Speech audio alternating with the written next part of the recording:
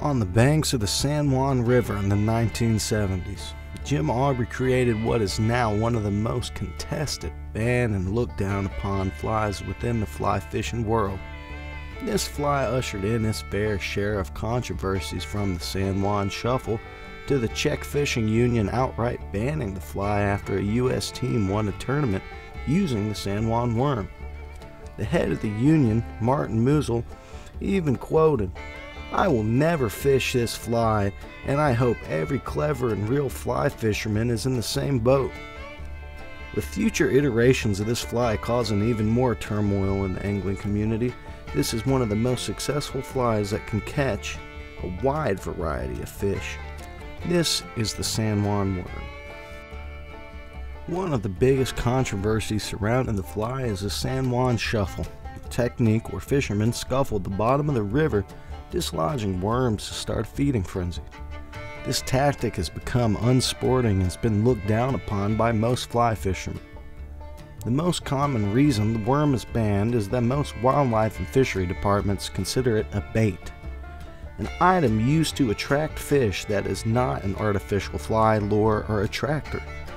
Molded soft plastics or rubber imitations of worms, eggs, insect bait, fish, crayfish, etc. are considered baits. Many fishing areas do not allow baits for fly fishing. However, this is contested by many, considering rubber legs and other synthetic materials are allowed. More recently, the Squirmy Wormy material has found itself in the center of this controversy. The Squirmy Wormy was brought to popularity by David Heiss from North Carolina.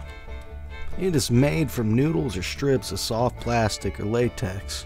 While more popular in the East, it finds itself classified as a bait out west. The actual San Juan Worm is around 2 inches in length and resides on the silty river bottom of the San Juan in New Mexico. The creator of the fly, Jim Aubrey, used ultra chenille for the body and burnt the ends to prevent fraying.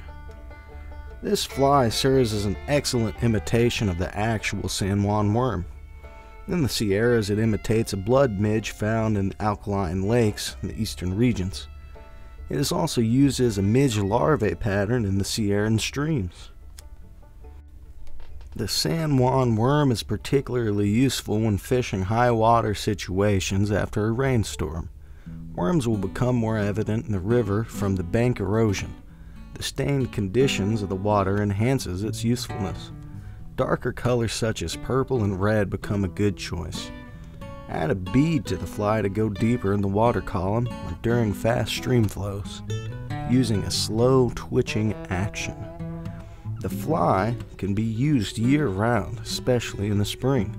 The San Juan Worm is a great imitation for aquatic and terrestrial worms. Just about all freshwater fish love calorie-packed worms, so this is a great fly regardless of conditions or targeted species.